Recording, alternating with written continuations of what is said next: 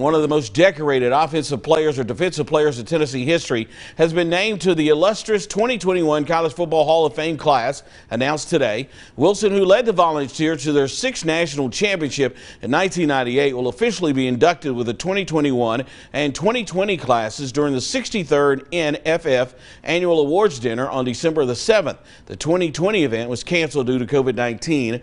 Wilson becomes the 25th Vols to be enshrined in the College Football Hall of Fame and first since Peyton Manning in 2017.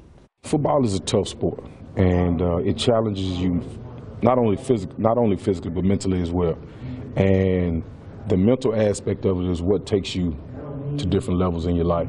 You go through so much as a football player that if you allow it to teach you different lessons as you get older and as you move forward in your life, it just gives you that sense of confidence that you just can't